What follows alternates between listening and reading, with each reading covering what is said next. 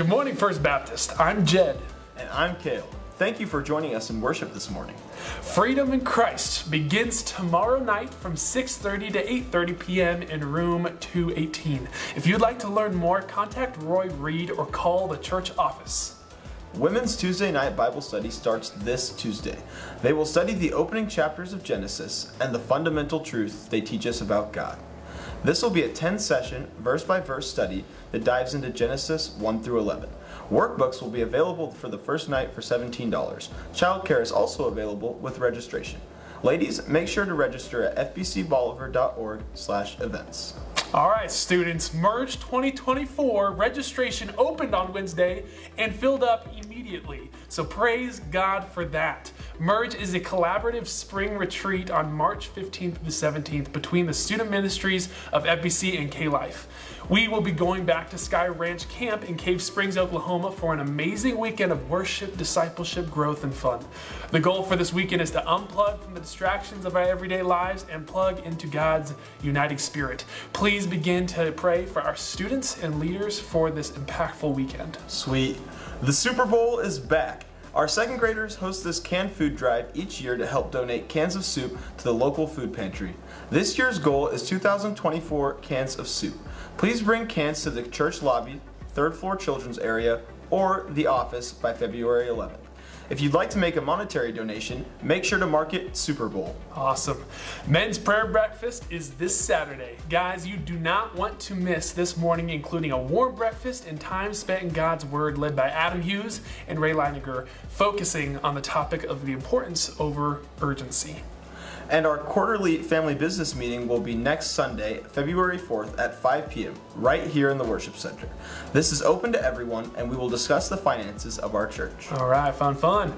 On our way out, we have a surprise for you all. After 2023, we have decided it would be fun to make something that would encapsulate the blessing that this last year was. So we made a 2023 year in review booklet. You can grab one on your way out and reminisce on the last year. That sounds great. And if this is your first time in worship with us, we invite you to text the word guest to 417-282-8322. You can also visit our info hubs after the service where we can meet you and help you connect with First Baptist. Have a great day in worship.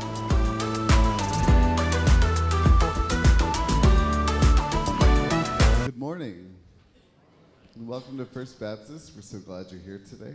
We want to welcome those who are listening on the radio or watching online as well. Let's begin with a reading from God's Word from 1 John chapter 5, verses 1 through 4. Everyone who believes that Jesus is the Christ has been born of God, and everyone who loves the Father loves whoever has been born of him. By this we know that we love the children of God, when we love God and obey his commandments. For this is the love of God, that we keep his commandments, and his commandments are not burdensome. For everyone who has been born of God overcomes the world. And this is the victory that has overcome the world, our faith. Let's stand together as we sing hymn 499, Victory in Jesus.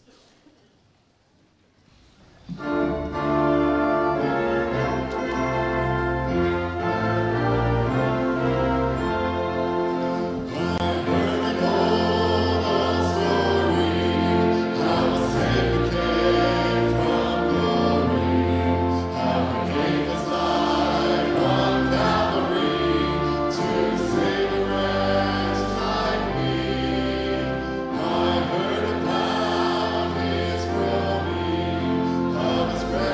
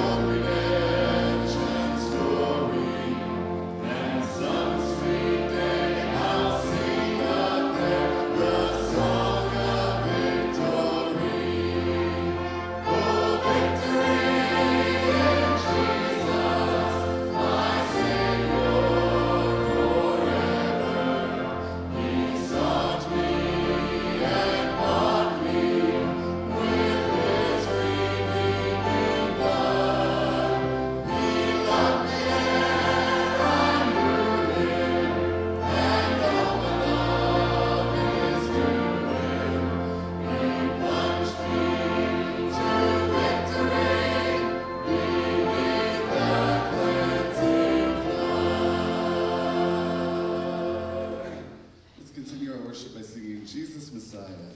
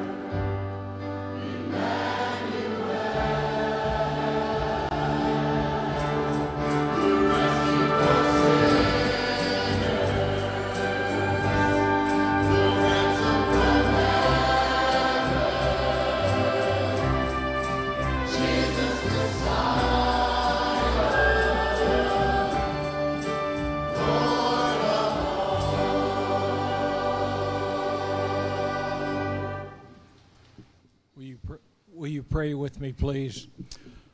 Lord God, we thank you. We thank you for this time of giving.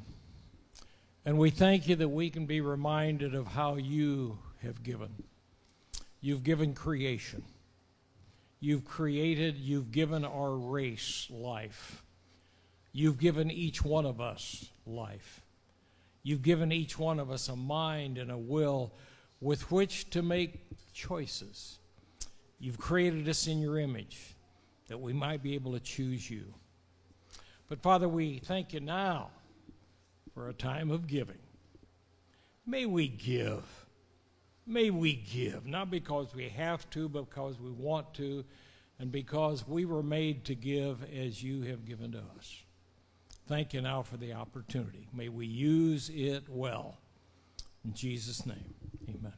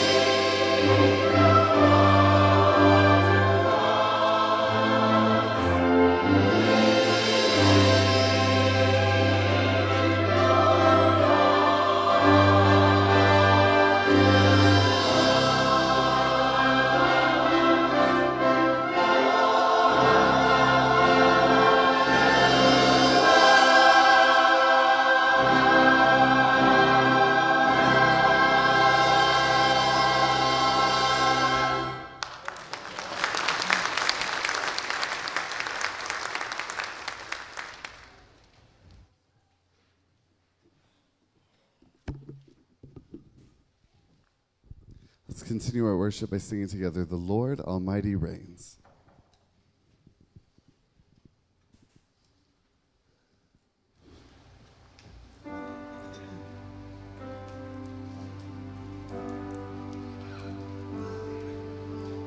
There's an endless song waiting to be sung with the voice of every tribe, the sound of every tongue. With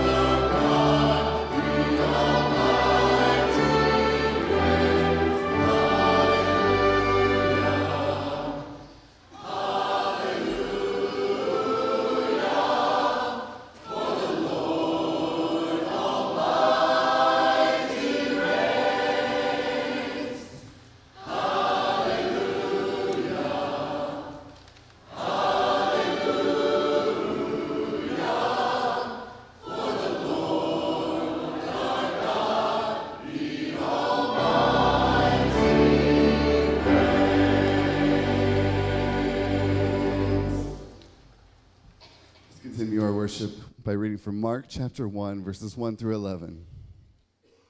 The beginning of the gospel of Jesus Christ, the Son of God. As it is written in Isaiah the prophet, "Behold, I send my messenger before your face, who will prepare your way. The voice of one crying in the wilderness, prepare the way of the Lord, make his path straight." John appeared, baptizing in the wilderness and proclaiming a baptism of repentance for the forgiveness of sins. And all the country of Judea and all Jerusalem were going out to him and were being baptized by him in the river Jordan, confessing their sins. Now John was clothed with camel's hair and wore a leather belt around his waist and ate locusts and wild honey. And he preached, saying, "After me comes he who is mightier than I, the strap of whose sandals I am not worthy to stoop down and untie. I have baptized you with water, but he will baptize you with the Holy Spirit." In those days, Jesus came from Nazareth of Galilee and was baptized by John in the Jordan. And when he came up out of the water, immediately he saw the heavens being torn open and the Spirit descending on him like a dove. And a voice came from heaven, "You are my beloved Son. With you I am well pleased." Let's stand together as we sing, "In Christ Alone."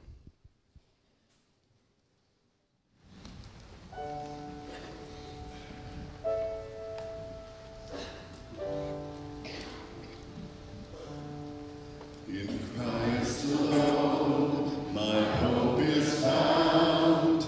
He is my light, my strength, my song. This cornerstone, this solid ground, firm through the fiercest crowd and storm. What heights of love, what depths of peace, when fears are still, when striving cease.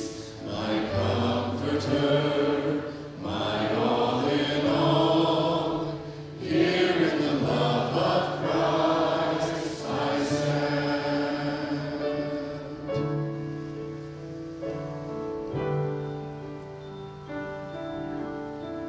In Christ alone, who took on flesh, fullness of God in helpless pain, this gift of love and righteousness, scorned by the ones he came to save, till on that cross that Jesus died, the wrath of God was satisfied. For every sin on him was laid. Here in the death of Christ I live.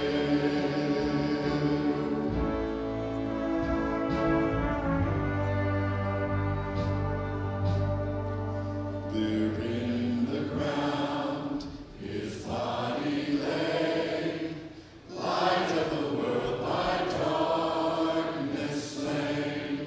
Then bursting forth in glorious day, up from the grave he rose again. And as he stands in victory, sin's curse has lost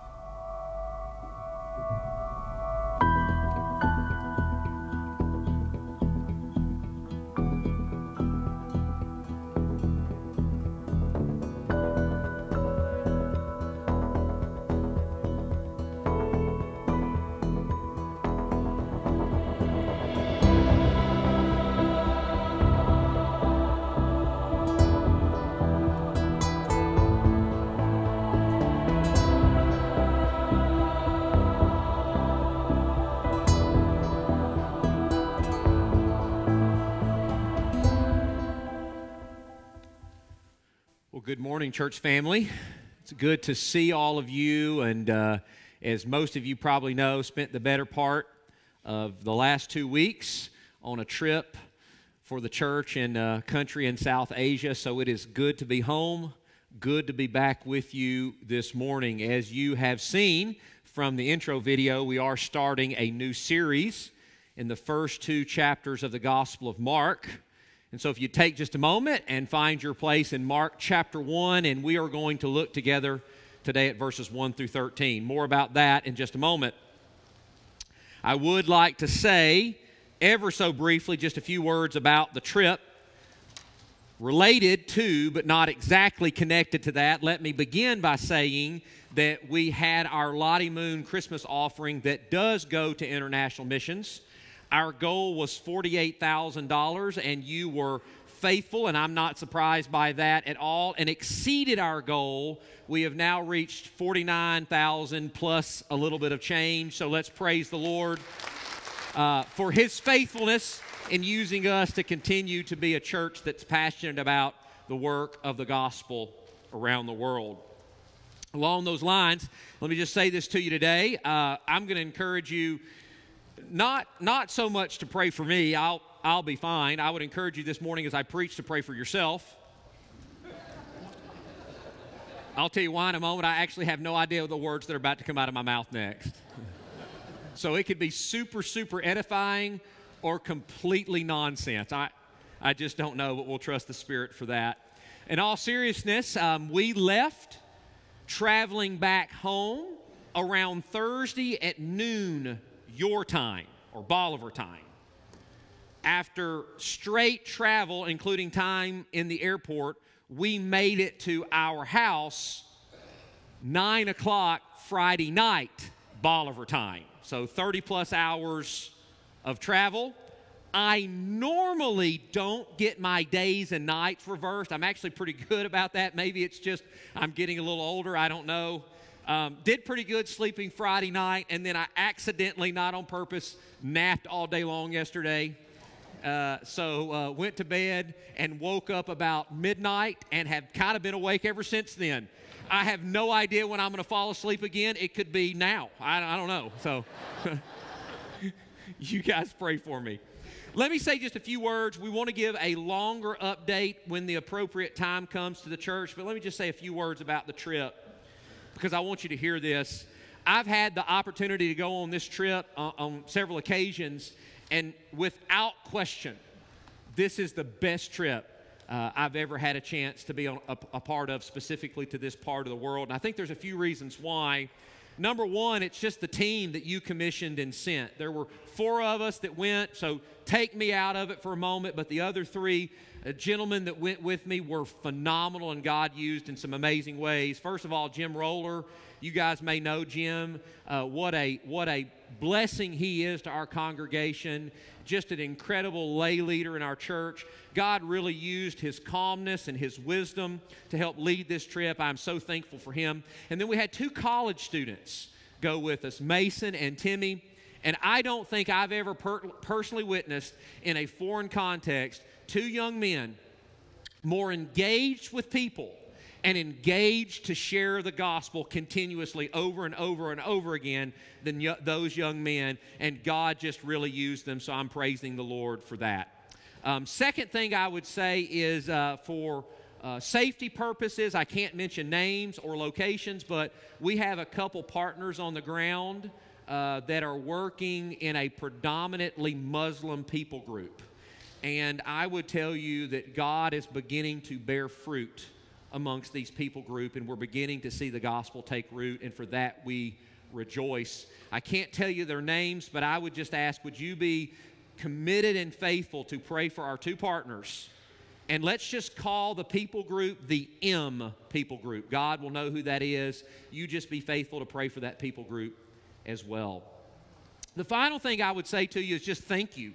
I understand when I'm gone, and certainly when I'm gone for that length of time, it takes away from the work that I need to be doing here, which is important. I understand that, and maybe there's a little bit of a gap, and I have to kind of come back and catch up with you all, but you are so gracious to not just let me go, but encourage me to go. And I would tell you, I think that's important as pastor of a church that's committed to missions and has a DNA of missions, for me to be a part of leading the charge. So thank you for giving me the freedom and encouraging me to go and to be understanding. I would say to you, in whatever way we might define blessing, I just believe that God is going to continue to put His hand of blessing on First Baptist Bolivar because of the DNA in our past and our current practice of being passionate about the gospel and compassionate towards people. So thank you for being who you are. With that in mind, and we will give you more information later, I want to turn our attention to the matter at hand this morning, and that's the introduction to Mark's gospel. So would you look with me as I read the first 3 verses as we begin.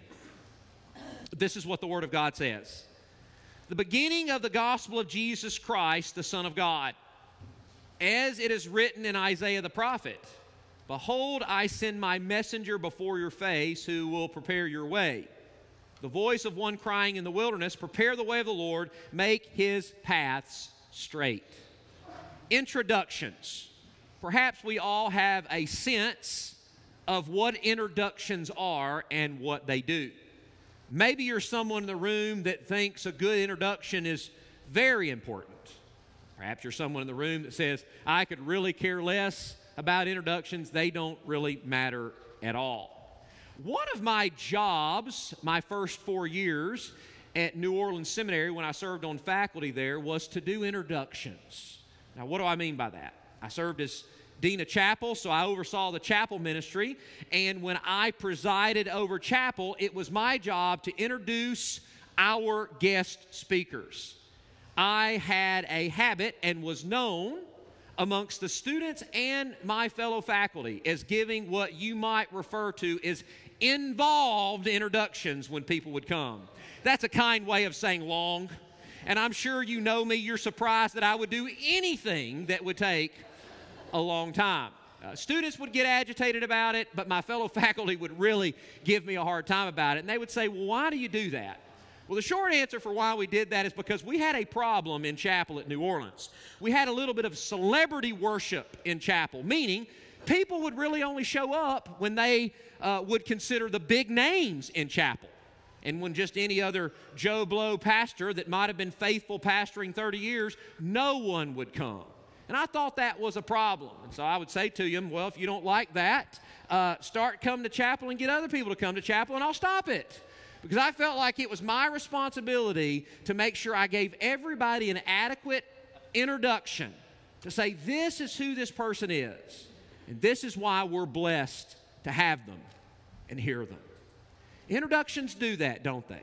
They tell us why someone has come and why they're important, why they're there.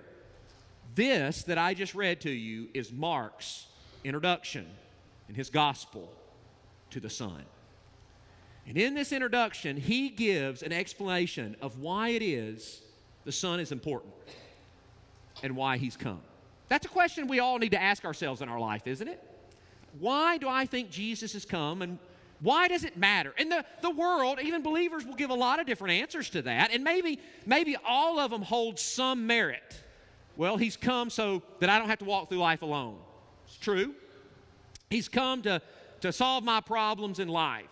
He's come so that I'm not lonely. He's come to bless me. He's come to be my friend. He's come to give me an example of how I should live. There might be merit to all of those things, but I would submit to you that is not the main reason that Jesus has come. And in Mark's introduction, that's not the main reason Mark shows that he's come. So what I'd like us to do is through the lens, through the focus of asking the question, why is it important in my life that Jesus has come? I want us to look at 3 truths this morning in Mark's introduction. And we see the first of these truths in verses 1 through 8. It's what I'm calling John's ministry pointing to Jesus, or what we might simply refer to as preparation. John's ministry pointing to Jesus, preparation. Here are verses 1 through 3 again, and then I'm also going to read verses 4 through 8. The beginning of the gospel of Jesus Christ, the Son of God. As it is written in Isaiah the prophet, behold, I send my messenger before your face, who will prepare your way. The voice of one crying in the wilderness, prepare the way of the Lord, make his paths straight. John appeared, baptizing in the wilderness, and proclaiming a baptism of repentance for the forgiveness of sins. And all the country of Judea and all Jerusalem were going out to him and were being baptized by him in the river Jordan, confessing their sins. Now John was clothed with camel's hair and wore a leather belt around his waist and ate locusts and wild honey, which, by the way, makes you really glad that you come to the 11 o'clock service right before lunch because you're so hungry now. And he preached, saying, after me comes he who is mightier than I, the strap of whose sandals I'm not worthy to stoop down and untie. I've baptized you with water, but he will baptize you with the Holy Spirit. Mark begins his gospel by showing a close connection between Malachi, whose name means my messenger, and John, God is gracious. Malachi, the last written minor prophet we have of the Old Testament, and John the Baptist, the first voice in the New Testament that breaks the 400 years of silence. 400 years of no new revelation from God, as if the heaven had turned to stone and been shut up, and God breaks the silence through his messenger, John. And the way he does this is, verse 2 shows us that there's a quote from Isaiah 43. But before we get to Isaiah 43, he actually quotes Malachi chapter 3, verse 1. Malachi 3:1 and Isaiah 43 shows us that in John's ministry, there is a close link in God sending someone to prepare for the coming of Christ between God's message and God's grace.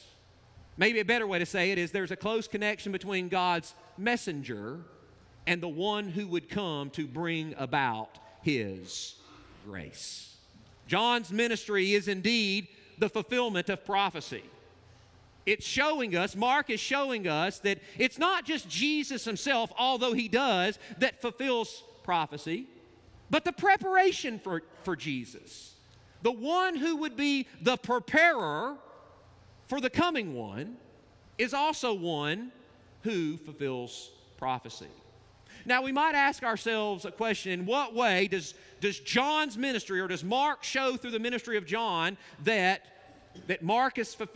John is fulfilling prophecy and that he's preparing the way for Jesus? Well, there's two things that Mark points out in John's ministry for us in these first 8 verses that show us the work of preparation that John the Baptist was doing. There's an action that John performed, and there's an announcement that John made. And both of these things point beyond himself. Both of these point forward to something or someone else, something greater. And where do we see these? We see these in verses 4 through 8. So first of all, just note the action that he performed, the thing that John did that points beyond himself. Verses 4 and 5. John appeared, baptizing in the wilderness and proclaiming a baptism of repentance for the forgiveness of sins. And all the country of Judea and all Jerusalem were going out to him and were being baptized by him in the river Jordan, confessing their sins. Now, when we read this, perhaps our Baptist sensitivities trouble us a little bit, because it seems like the way this is written and what John's ministry is about and the action that he's doing here is there's a very close link between the act of baptism and God's forgiveness. A close link between going into the water and the very process of repenting. Well, a couple things I would say to you there. Please note that what John is doing here is baptism that precedes what we might even think of as Christian baptism. In some ways, this is a rite of baptism. Certainly not saying there's not a connection to it, but this is not post Jesus' death, burial, and resurrection, the tenets of the gospel. This is John in some way still being very linked to the prophets of the Old Testament, calling for an outward act that does in some way represent, closely align with the repentance that's needed in their life. And in some ways, perhaps in the Jewish mind, there is a very close connection between what you do outwardly and what's going on inwardly. Yet at the same time, we all would say today that we understand, not just from this passage, but the testimony of all of the New Testament, that as evangelicals, we don't believe it's the act of baptism that saves you. No, as a matter of fact, you've probably heard me say from the water before, we are baptizing not because we believe someone needs to be saved, but we're baptizing today because we believe someone has been saved. There's no magic in the water. It's normal water. It cannot wash away the stain of sin. Only the blood of Jesus Christ can do that. Yet we read here that John, before what we would know as Christian baptism, was baptizing in the Jordan River. We might find ourselves asking the question, why did he do this, and what was the significance of this?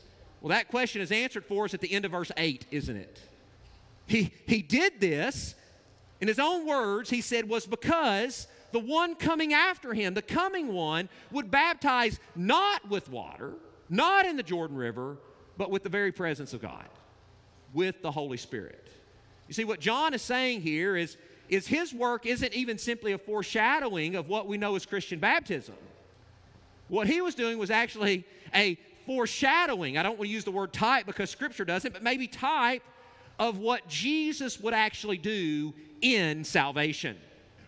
See, John baptizes as a sign of the repentance of sin, the cleansing and being forgiven. But John here is referring not even to what would happen when Jesus would begin his public ministry, but John is referring to what would happen after the death, burial, resurrection, and ascension of Jesus, when he turned to the very presence of the Father. Acts chapter 2, the day of Pentecost, and the very presence of God through his Holy Spirit comes in the lives of the believer. And John is saying, my ministry, the limited, minimal work that I do, is just simply a foreshadowing of that which is to come through the work and the grace of Christ. It is nothing more than preparation for what he would do. So John's act, if you will, is the fulfillment of Scripture that points forward to something that's yet to come that's even greater. But John didn't just prepare our hearts for the coming of Christ by his action. But verses 7 and 8, we also see that he prepared our hearts for the coming of Christ by his announcement. Not just what he did, but what he said, what he proclaimed, what he preached. Just for fun, let's catch verse 6 again, but I really want to focus on verse 7. Now, John was clothed with camel's hair and wore a leather belt around his waist and ate locust and wild honey. Now, you might ask the question, why? Why in the world would Mark put those details in? Mark has a tendency to do that, as we'll see just a little bit later. Well, one of the reasons why is it could be, although scholars are somewhat divided on this, was because this was indicative that John actually had separated and had joined what was known as the Essene group, the Qumran community, and this was a group that had separated themselves for purity from society that was awaiting the Messiah. But regardless, what it indicates was John was a different dude. But more importantly than that is what he preached, what he said. We see this in verse 7. And he preached, saying, after me comes one who is mightier than I. Whatever you think about me, however you consider me, perhaps even your desire to follow me, understand that there's one who is coming. There's one that's about to be here. There's something about to happen that's greater than anything that I am or any ministry that I would do. The way John symbolizes this, the way he explains this is, you'll see next, he puts himself in the role of a servant. Not just any servant, the lowest of low servants. One that would deal with somebody's feet. Look what he says. He says, mightier than I, the straps of whose sandals I'm not worthy to stoop down and untie. We know in that day and time, there's no part of a person that would get dirtier than someone's feet, because that was what was constantly connected to the world. And so I think we have an understanding, but maybe it's a limited understanding of what it was like to live in a world like that, to where your primary means of travel was walking, and how dirty someone's feet would get. So the perhaps greatest act of kindness and hospitality would be to wash someone's feet or take someone's sandal off in preparation of washing their feet. And maybe the lowest, most menial servant would show yourself underneath them. And John is saying, I'm so far under this one that's coming, it's not that I don't want to do that, it's that I'm not worthy to do that. That's how great the one that you're waiting on is. I'm not even worthy to take his sandals off. That's the one you should be waiting on. And then, as we've already said, verse 8 indicates that even the ministry he does is just a foreshadowing. It's just a picture of what Jesus would ultimately do through the presence of the Lord. What Mark is showing us is even in the ministry of John, John's ministry is not a fulfillment in and of itself, although it does fulfill prophecy. It's fulfillment of prophecy, but fulfillment of prophecy only in the sense that it points us forward. John's ministry is not an end in itself. It's a means to an end. It's a preparation for the coming of Christ. So Mark, in his introduction, begins by showing us the significance of who Jesus is and why he came, by showing us the preparation of someone else's ministry for the coming of Christ. But number two, we don't just see John's ministry pointing to Jesus, but look in verses 9 through 11. We also see the Father's message regarding Jesus, what we might call identification. Look at verses 9 through 11. In those days, Jesus came from Nazareth of Galilee and was baptized by John in the Jordan. And when he came up out of the water, immediately he saw the heavens being torn open and the Spirit descending on him like a dove. And a voice came from heaven, "You are my beloved Son. With you I am well pleased." One of the things that the gospel writers do early on in their writing, early on in their introduction of Jesus, is to show whatever concepts were true and anticipated of the Messiah from the Old Testament, Jesus fulfills those. And one thing that Mark subtly does, there's this underlying, it's maybe not explicit, but it's implicit in most of the Old Testament that the coming one is coming. There's a coming one that you're waiting on. As a matter of fact, in some ways, we see it as early, hinted at in Genesis chapter 3. Well, what Mark does, not so subtly, by the language that he uses, although it's Greek, is to show, if you've been waiting on the coming one, stop waiting. He's here. And how does he do that? We'll look at verse 9. In those days, Jesus came from Nazareth of Galilee. Look at verse 10. And when he came up out of the water, we'll see this again later in verse 14. Jesus is the long-awaited coming one. Now, for just a moment, I want you to imagine with me, if you've ever been in a situation where you really needed a clear sign. By the way, I'm not meaning by that something metaphorical. You know, you're wondering, should you ask this girl out? And, you know, she says something and you see that as a sign, and then, you know, she turns you down and you realize it wasn't a sign. I'm not talking about that. You guys are being sanctimonious with me. You know exactly what I'm talking about. No, I'm talking about like a road sign, something that's actually written down that's clear, so you know this is the way that I need to go. Well, look, in our trip over the last 2 weeks, we had several days to where we absolutely felt like we needed not a metaphorical sign, but we needed directions of where we should be and how do we get there. And the Lord provided. The particular instance that I'm thinking about the most is Sunday. Last Sunday was a travel day for us. We had been in one city for a few days. Sunday we were traveling, and then we would be in the other city for about 4 to 5 days, and then we would come home. And in order to do this, we had to take a couple of domestic in-country flights. And the flight time was only about 3.5 hours, but it was literally a 13-hour travel day because we had layovers in the airport, but we also had delays. Now, we were going to a city in which we didn't really know anybody in this other city, and so we weren't 100% sure how we were going to get around. Like, by that, I don't mean where we're going, but like riding in a car. Well, good news is the day before we transitioned, the hotel reached out to me, and they said, "Hey, do you need us to schedule travel for you from the airport?" And I said, "Yes, let's do that." And so I was excited about that, and I was feeling pretty good about it until actually we kept getting delayed.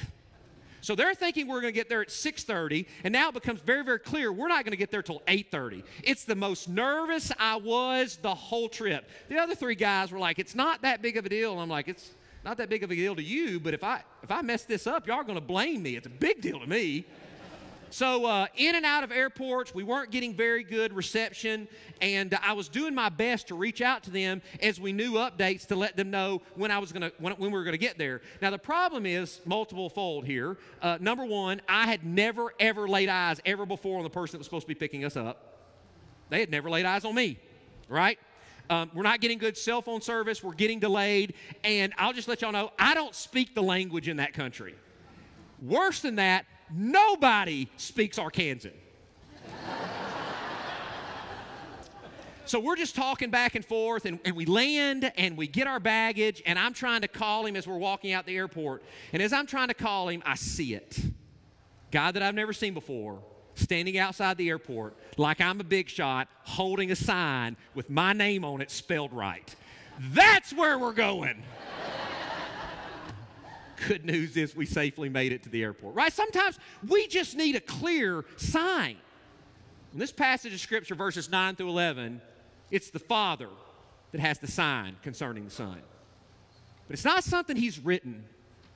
It's something He says.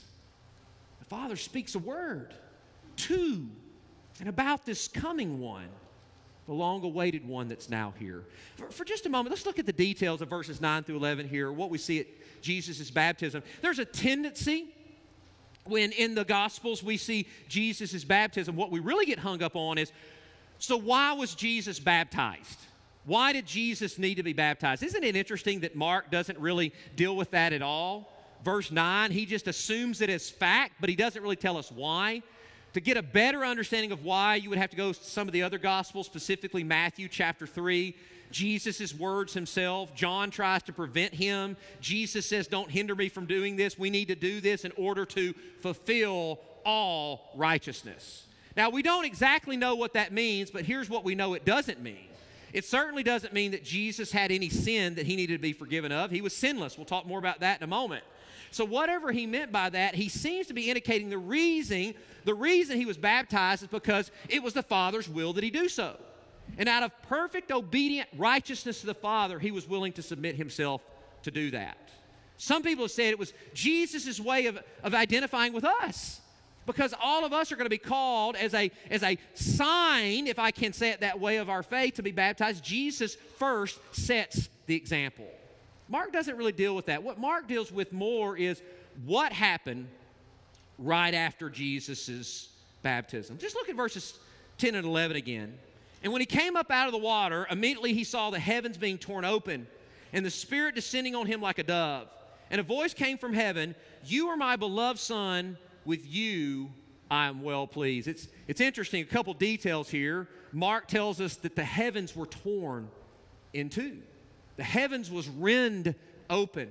Now remember, the gospel writers are very careful to show that at the coming of Jesus, the advent of Christ, we see the fulfillment of prophecy. Maybe this is one we don't really catch, but I'm not so certain that this is not a reference to Isaiah 64:1, where the heavens are torn open. God tears the heavens open, and look what happens. It tells us that as a response to that a voice out of heaven came and said, "You are my Son, and you I am well pleased." It's interesting, isn't it, that it's identified as a voice out of heaven. Now, we might find ourselves guessing in our context, why does it say this? Why doesn't it just say God said this, or the Father said this? Is it speaking to someone else? Maybe it's the Archangel Gabriel that said this. No, listen, there's no ambiguity at all. The idea is that God himself said this. But in Jewish context, because of their reverence and fear of God, sometimes they wouldn't use his title or his name. They would use a substitute, like heaven spoke.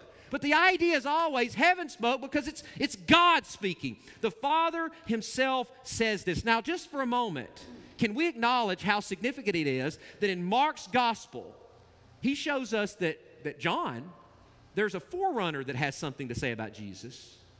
But the Father doesn't leave it with that. The Father doesn't leave it with just a man to say something about the Son. The Father himself breaks the 400 years of silence to say something about the Son. This one is so important. He's so anticipated. The most important person, the most important man to ever walk the face of the earth. So significant for you that the Father himself says, "I have something to say." And what does the Father say? You are my Son, and you I'm well pleased. Isn't it interesting that it appears that the addressee of this statement is not the others that were there, according to Mark. No doubt they heard, but what Mark tells us is it's the Son himself. It's Christ himself that's addressed. God is giving affirmation himself to the Son. The Father is giving affirmation to the Son. You. Yet at the same time, we understand that those around would have heard and should have understood the significance of God identifying who this one is. Now, just for a moment, understand that Mark has a real passion, if I can say it this way, for identifying Jesus as the Son of God. He bookends his gospel with it. Chapter 1, then near the end of chapter 15, Jesus on the cross. Both places, Jesus is referred to as the Son of God. Now, what's interesting is in both places, it is not one of his followers. It's not one of his disciples that makes this claim, although we might think that. No, in chapter 1, it's the Father himself that we see here. In chapter 15, it is a Gentile, Roman centurion that says, based on the way he died, surely that is the Son of God. What we see in Mark's gospel on the front end, his introduction and his conclusion, is we see that God is moving to show the identification of who the Son is. It is significant that he is the Son. In some ways, perhaps maybe it's a comparison and contrast to Israel. In the Old Testament, they were supposed to be the faithful son. They failed. But this, the Son of God, will be successful to be faithful where they could not be. You see, God shows that even his work, even his ministry, his message at the coming of Jesus is the fulfillment of prophecy. But it's more than just general preparation. Specifically what the Father does is he gives identification. He identifies who Christ is. So in the introduction of Mark, we see the ministry of John, we see the message of the Father, but look finally in verses 12 through 13. Finally, we see what we might call the movement of the Spirit leading Jesus. We see John's ministry, we see the Father's message, we see the Spirit's movement leading Jesus, or what we might call validation. Look, verse 12 and 13. The Spirit immediately drove him out into the wilderness, and he was in the wilderness 40 days being tempted by Satan, and he was with the wild animals, and the angels were ministering to him. Another really strange detail that Mark includes. We'll talk more about that in just a moment. But Mark, amongst all of the other Gospels, is kind of identified as the shortest of all four. Word count-wise, chapter-wise, only 16 chapters. But of the synoptics, clearly it leaves out some details that Matthew and Luke add in. As such, it's kind of considered the fast-moving Gospel. And Mark seems to be doing this intentionally because regularly he uses this word, immediately, immediately. Immediately. We've already seen him do that a couple times, and he does it again here in verse 12. The Spirit immediately drove him out into the wilderness. Isn't it interesting when we look at the details that the Spirit's the one that drives him out into the wilderness, and we know it's to be tempted, but we know 40 days, after he's there 40 days, Satan shows up, and he gives him 3 specific temptations. We might find ourselves asking the question, are the Spirit and the devil in cahoots together? Or are they kind of working together against Jesus? Well, we know that's not the answer. It seems to be a little bit like what we see in the story of Job. God allowing some things, God setting up some things and allowing Satan access, but for a bigger purpose. Satan might have one intent, but God has a bigger intent. And I think that's the case here with Christ. And we ask ourselves the question, what is that intent? Well, just ever so quickly, let's try to discover what is the reason the Spirit drove the Son into the wilderness. I'm a Baptist preacher, so I have 3 V's for you. As we think about that, I thought that would get a bigger laugh. Sorry about that. It's got 3 V's for you. The first one's absolutely unequivocally wrong. The second one might be kind of right, but I think it's the third one that's the point. First of all, the Spirit did this to be vindictive. There was a rift. There was jealousy amongst the 3 persons of the Godhead. of the Trinity. The Spirit was jealous of the Son. God has just said of the Son, I'm well pleased, and the Spirit says, well, he didn't say that of me, so I'm going to send him to the wilderness to be vindictive. Well, we know that's not what happened. Not at all. There's no rift. There's no problem with the relationship amongst the persons, the three persons of the Trinity. Well, secondly, we might say maybe it was to win a victory. I think there's some truth to this, right? Winning a victory over Satan. There's a sense in which, from the beginning of Jesus' ministry, before he ever goes to the cross, there's a death knell driven and spoken against Satan himself, even if he doesn't completely recognize it. And we see that here. So I think that's partially true. But I think the biggest reason, and I think what Mark is emphasizing here, is it's actually for what we might call validation. Validation of who Jesus is. Validation that he can be trusted. Validation that he can save us. Validation that we should follow him. And how is that the case? Well, just for a moment, look at this. He was driven out into the wilderness, and we know, according to other Gospels, he was tempted for 40 days and 40 nights, and then at the end of that, Satan came to him and issued 3 specific temptations towards him. The most important thing is that Jesus didn't sin. He didn't fail at any of those things. Now, just for a moment, let's think about the temptations that Satan issued against him. Just pick one of them. What's crazy about most of them is actually there's truth to all of them. All of them, to some extent, are true or true of Christ. Think for a moment the one we think about where Satan says, if you'll just bow down and worship me, I'll give you all the kingdoms of the earth. Can I let you in on a little secret? All of the kingdoms on the earth already belong to Jesus. All of them are ultimately going to bow down, confess him, and worship him. So how is that a temptation? Well, let me tell you what I think. You won't find this explicitly in Scripture, but God's intent is for Jesus to receive the worship and the recognition from all the nations of the cross by going through the cross, not by avoiding it. And the temptation was Satan was trying to get him to bypass the cross. You know what Jesus said? Nope.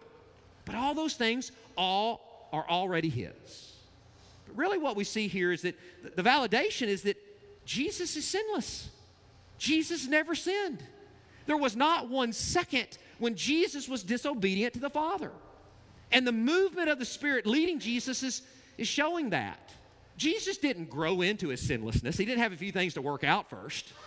No, he was always sinless.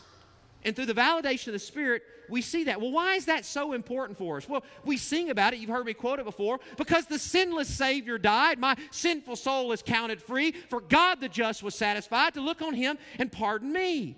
But I like to say it this way. You understand, if you have your own sins to die for, you can't die for the sins of somebody else. Jesus is the only one that didn't have his own sins to die for. And that's validated by the work of the Spirit, even in the introduction of Mark.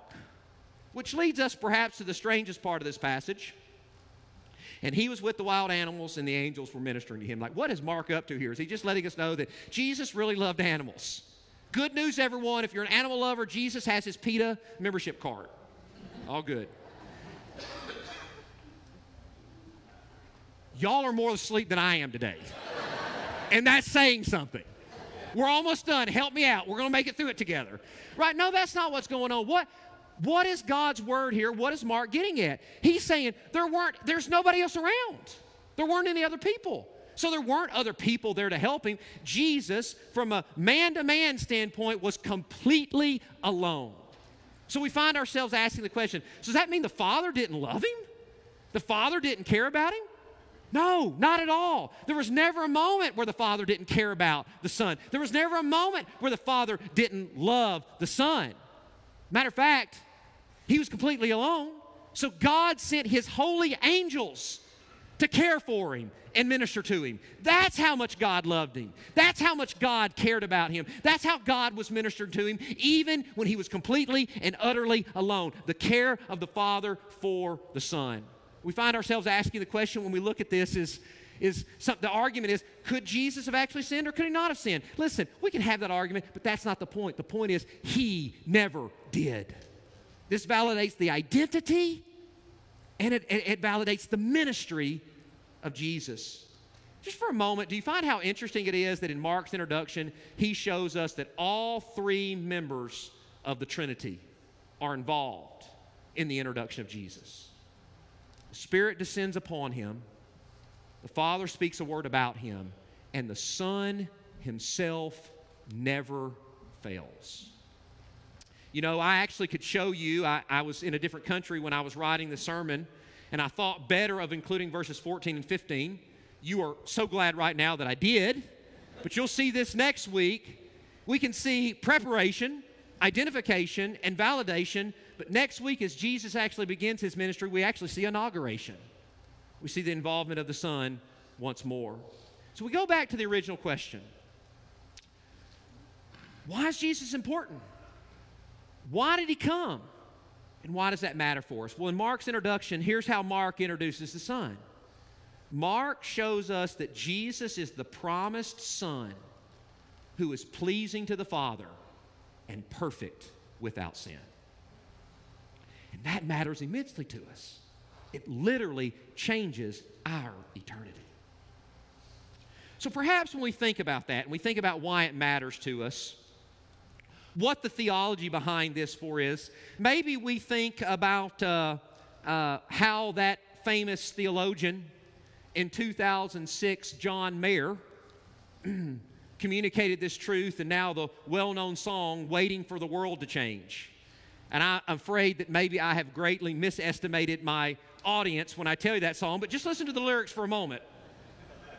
He said, now we all see the ongoing, we all see the problem, we all see the going on problem of the world and those who lead it. We just feel like we don't have the means to rise above and defeat it. That's why we're waiting on the world to change. I keep on waiting on the world to change. Yeah, we're waiting on the world to change. That sounds pretty good. Maybe that's how the first century Jews thought. Yeah, it's a mess. We're waiting on the world to change. Maybe that's how we feel sitting here today. We're still waiting on the world to change. Maybe that would be obviously the theology of the world today. Maybe that is a good song that captures the theology. I would tell you that's probably not the best song that captures the theology we should have at all after looking at this passage of Scripture. See, we're not waiting on the world to change. God has already done through the coming of the Son everything necessary to change the world and our lives and eternity in the world. We're not waiting on the world to change. God is waiting on us to see, recognize, and exalt the Son. In conclusion today, I would tell you a much better song is that great hymn of the faith, Come Ye Sinners. Come now weary and heavy laden, those who are lost and ruined by the fall. If you tarry till you're perfect, you will never come at all. Not the righteous, sinners. Jesus came to call. That is the nature, that is the identity, that is the ministry of the Son. Amen and amen. Would you bow with me in prayer this morning? Father, we do thank you so much for your love and your grace to us that's displayed in the very identity, the very nature, the very presence, and the very actions of the Son. It is our prayer this morning, if there's someone in the room that has never repented of their sins and trusted Christ and His finished work on the cross, I pray through what is seen in this passage, perhaps even through my garbled explanation of it, that your grace, Father, would be seen and heard and known this morning. And we pray that today would be the day of salvation for them.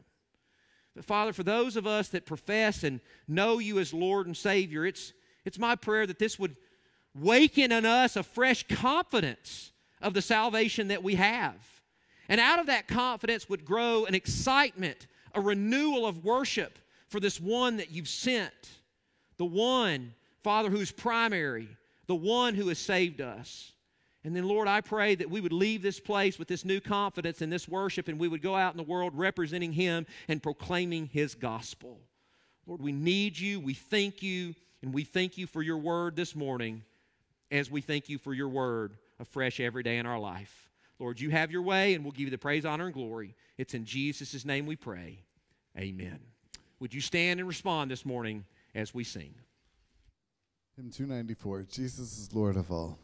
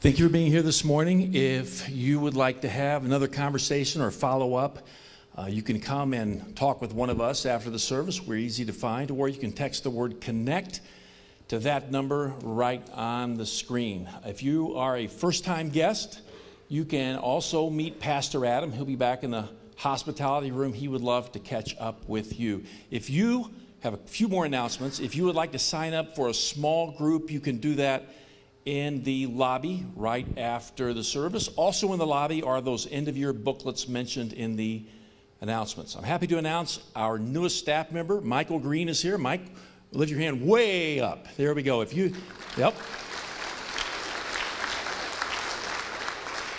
would like to meet him, he'll be right around in that area. We hope you'll do that. Let's pray.